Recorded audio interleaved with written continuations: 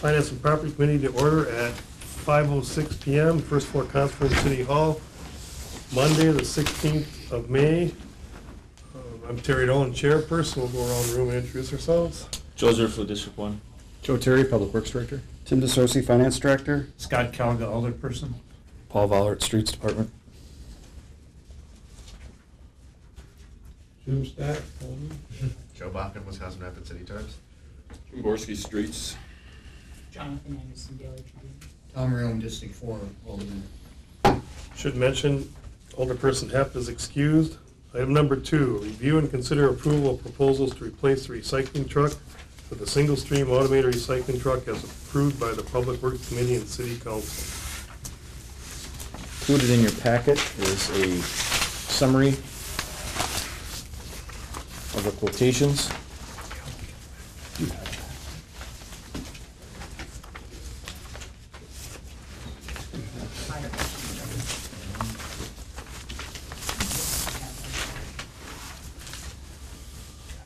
Staff is recommending purchasing a JX from the JX Truck Center, Peterbilt 320 with Labrie collection body for $245,573 with a 5-year, 100,000-mile warranty, and an expected life span of between 8 and 10 years.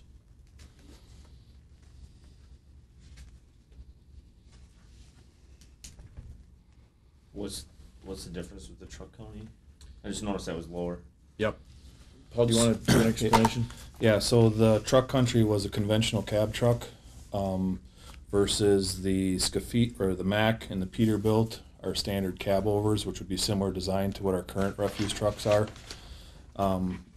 With this being a new automated system and things like that, we're not sure that the conventional cab would work, in a residential area like this. The turning radius and the truck is 3 foot longer. So we want to go with a standard cab over design similar to our current refuse trucks, and then see, possibly the trucks in the future could be a conventional cab or something like that. But just with this being a new process, we're not sure how it's going to work and things like that. We know that the cab over trucks work because of the shorter turning radiuses and things like that. So that's why we chose to stay with that truck design. Another consideration was operator safety. The cab over design sits a little closer to the ground versus a conventional cab. So while the operator won't be climbing in and out of the truck as frequently because it's an automated system, there's still the opportunity that they're going to have to be getting out for different types of collection, as well as if we're doing some elderly assist. So safety is another consideration there. In talking with the body manufacturer, he does put that Labrie body on Freightliners and things like that, but 75% of them are on Peterbilts, and they've had very good luck with them. It's a new truck for us because we've been dealing mostly with Mack because it's a Stevens Point vendor compared to a Wausau vendor or Rothschild, but there's been other larger municipalities that have very good success with them.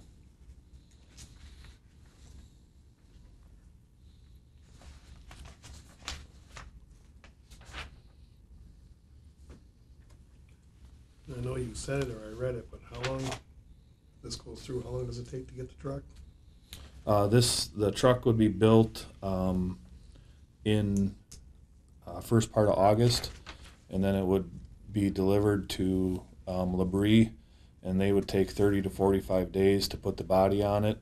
So we're looking at receiving the truck sometime middle of December. So we'd be able to be operational hopefully by the first of the year. Good time to try it out. Okay.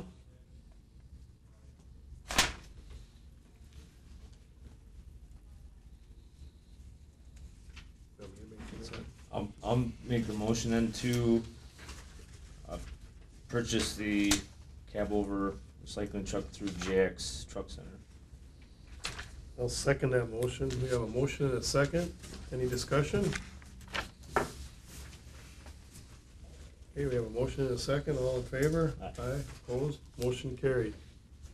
Thank you. Item 3, review and consider approving the purchase of up to 6,500 recycling carts under the National Intergovernmental Cooperative Purchasing Agreement Program. I'm sure you're gonna explain that program, huh? Sure. So what the program is it's a national bidding process. And it helps the city and other municipalities avoid the administration involved because it's done as a national co-op between states. We did get some initial quotes for carts, and the national bid price is better. I wouldn't necessarily say substantially better, but it's certainly better than, some of the quotes that we had received. And because the national bid met all of our local specifications that we were looking for, I felt that was of good value to make that the recommendation.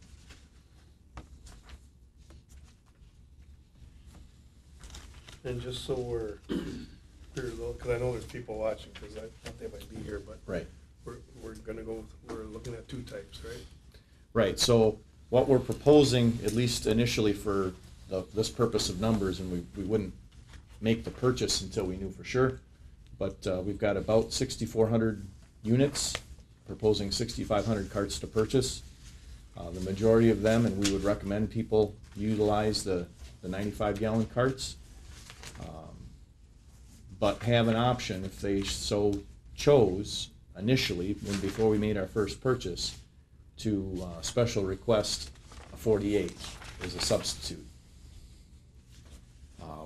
Once the city purchases the carts, any substitution or change thereafter would be at the expense of the property owner. So this proposal's for 6,000 95-gallon containers and 500 48-gallon containers. They would include the city's logo. They would include choice. We have not yet finalized the color choices, and a color choice of lids, and radio frequency ID tag, so that we can use, if we choose to use technology that's available, the truck can scan, and we can scan the carts in addition to the serial numbers for identification purposes. If there's maintenance that needs to be done, we can log it in and log it out for inventory management.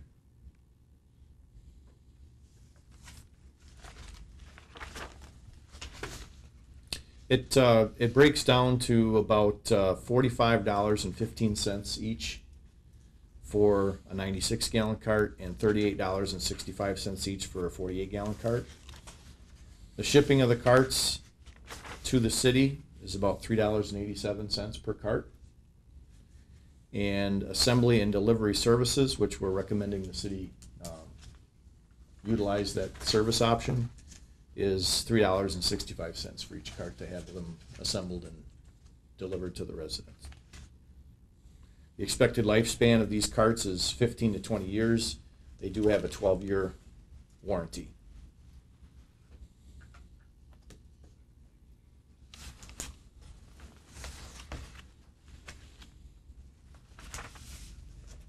This particular type of cart, for those that might be watching that demoed the carts,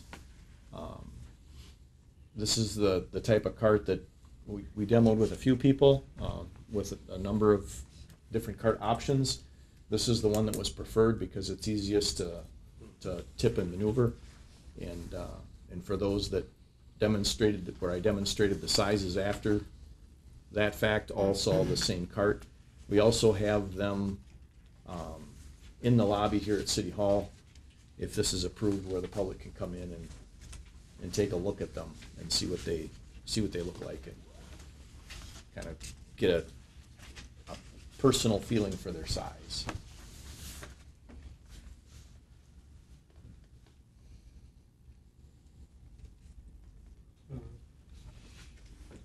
And the cart, you'll throw anything and everything in it that's recyclable. Correct. Paper, tin, plastic. Right.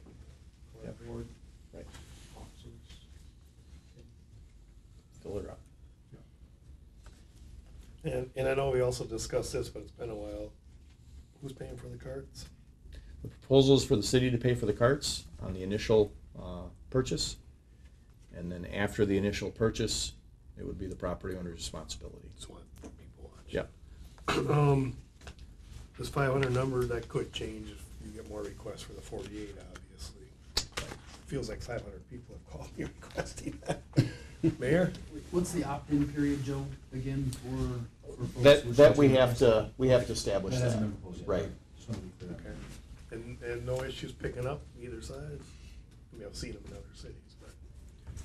The other question I have is Yeah. around the purchase of the bins. Yeah. I think it's Or not is it just common it's just necessarily for cities to pick up the entire tab of the purchase of the bin. I think it's Right. very uncommon. It So I is. think it's important for us maybe to draw that distinction that cities that have done this have put that on their tax bill Yeah, I on think a per it's- resident basis. So we've been able to, via the replacement account, I believe, I'm believing is where we're financing this from, the dollars Kind of from my citizens. point is, you normally these ain't paid for. Right. Right, and it's certainly with challenge that we're Sure. doing that. I mean, I have to carefully evaluate our replacement account and budget to recoup the cost of these carts over a period of time, or we won't have funds to purchase equipment. So we have to be careful how we proceed, but So we'll have approximately 100 spares then? yes. Yeah, okay. Hopefully, An option to get two, no. yes. We're considering not so much for recycling. I mean, if Yeah. that becomes a need, we can consider that. But it wouldn't be without cost. Right. You know, not just purchasing the cart. There's obviously time involved in making Sure. every stop. But if there was need, certainly we would consider that. No, I, for one, we need a truck. Yeah. I know we've talked about this numerous times, but I applaud you for the safety aspect of it too, because as I said, I've seen individual get out of the truck in the winter, and, it's amazing you haven't had more injuries, to be honest with you, so I applaud the effort. I'm a safety guy at work, I mean, that's what I do Yeah. all the time, so. The boss will be proud of you. Yeah, so I guess, let's make a motion, we can discuss if we need further. I'll make a motion to consider approving the purchase of up to 6,500 recycling carts under the National Intergovernmental Cooperative Purchasing Agreement Program. The numbers Joel listed, and we'll look for a second. I'll second. We have a motion and a second. Any further discussion? Motion and a second. All in favor? Aye. Opposed? Motion carried. Thank you. Item 4, review and consider a resolution amending the 2016 budget wastewater software purchase. Do that. I'll describe that as well.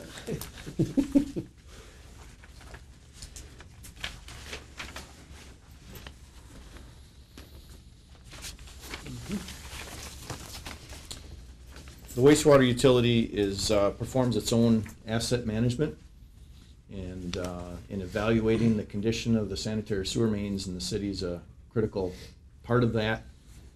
The methods and technology have changed over the years, and the city has a fairly robust geographical information system, GIS system, that combines data with mapping.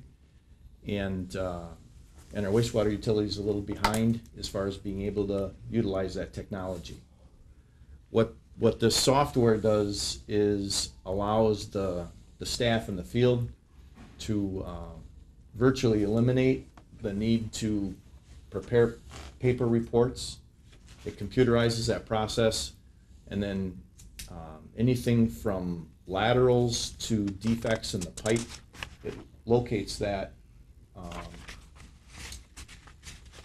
and pinpoints it both on the map as well as the video data. And so for engineering staff or wastewater staff that's analyzing that at a later date, instead of having to review hours and hours and hours of video of pipes trying to identify problems, it significantly reduces that time period.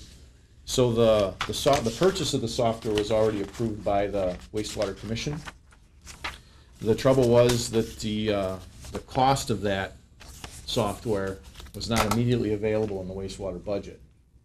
However, we do have a wastewater project, our sanitary sewer relining project that came in under budget, and that money was transferred from the wastewater utility to the Public Works infrastructure fund. And so what the request is to transfer it back, because it is not needed for that sanitary sewer project, and then would be available to utilize for the purchase of that software. If that makes sense.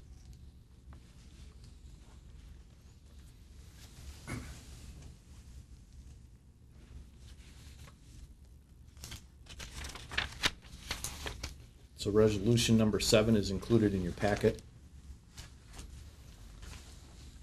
I just have a question for the 1 year of storage, but it says monthly fee, so really that'd be $600 a month? Okay, so one of the things that we are not gonna be purchasing at this point are the mobility options. So the last 2 items on there won't be purchased. So that's Okay. 26. And we found that we can accomplish that using some of the software that we already have with a little bit of training. So also on the first page, the second item from the bottom, ESRI license for use with GIS model, the city already has that license. So that's omitted as well. Okay.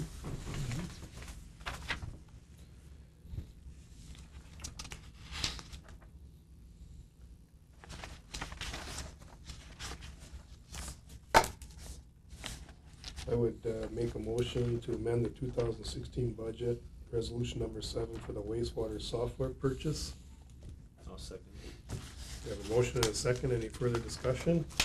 I think it's great that you're doing that, because the cost of man-hours, Yeah. like you were explaining, surely outweighs the cost of purchasing this in the long run. So I'm just pleased that you're looking forward and getting more technology involved. I also want to mention, I think it's important to note that that wastewater staff is also very excited about it. Because it helps really unite the team.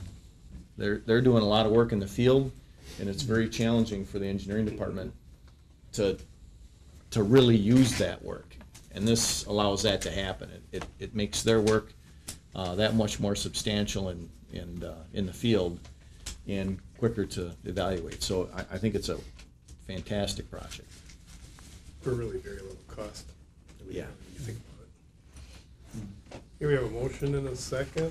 Any further discussion? All in favor? Aye. Opposed? Motion carried. Thank you. Item 5, review and consider a resolution amending the 2016 budget sick leave payout. Do you want to take this or no? No, I'm good. I'm hoping you're taking it. That's resolution 8, I should say, right? Yes, okay. Yeah, this is just a resolution amending the budget. If you remember back in 2015, as part of contract negotiations and things like that, it was a Common Council approved the payout of sick leave, and a lot of the premise behind that, especially with the contractual negotiations, is that the going from the unlimited sick leave to a sick leave bag. But part of that was to compensate for any unused sick leave. Basically what happens is any unused sick leave at the end of the year is paid out the following January. So for the 2015 sick leave payout, I put an estimated amount in contingency. Those payments were made in January of 2016. So now that the amount's known, basically this resolution is just taking that money out of contingency and transferring it to appropriate operating accounts. Just curious, because, we do budgets and budgets. What's this compared to other years? 66, is that? This is the first year Oh, yeah, that's that right, we've we done didn't it. do Yep, it. yep. You're So right. it was. So we didn't set a precedent yet there. This is Well, I guess we did. I guess we did. We'll see how it goes next See year. how it goes next year. So So just part of the bargaining process, this is. yeah. it was part of the bargaining and then also the non-union employees. It was also approved for. So it's basically all city It's employees get everybody, their yeah. unused sick leave payout. It doesn't seem a lot to me, so. Mm-hmm. All right, well, I'll make a motion to approve resolution number 8 for sick leave payout in the amount of $66,458. It's, you can just say it, just approve, because the actual amount Oh, it's is, different. yeah, the amount is 45 plus 224. The difference into those two amounts is that I estimate an amount that I put into our incidental labor rate, which is our fringe benefit rate that we use for employees in the cost system, so that's already theoretically built into the operating accounts for those employees, so. Okay. I'll second that motion. We have a motion and a second. Further discussion? Just one question, for Tim again. Yep. The contingency amount that you have to move is that 45,312? Correct. And that'll augment what you already set aside for this year. I mean, you anticipate so many dollars for Right. this. You put those aside, Mhm. and this is needed to fill that missing. Right, yeah, what we're doing is taking those funds that were put in the contingency for this and transferring it to the various budgets, so. Because those payments were then costed against those budgets, so this is making those operating budgets whole. Yep. Mhm. Okay, thank you. Okay, any further discussion? Motion and second, all in favor? Aye. Aye, opposed, motion carried. Item 6, make a motion that we adjourn 5:27. I'll second. All in favor? Aye. So adjourned, 5:27 PM.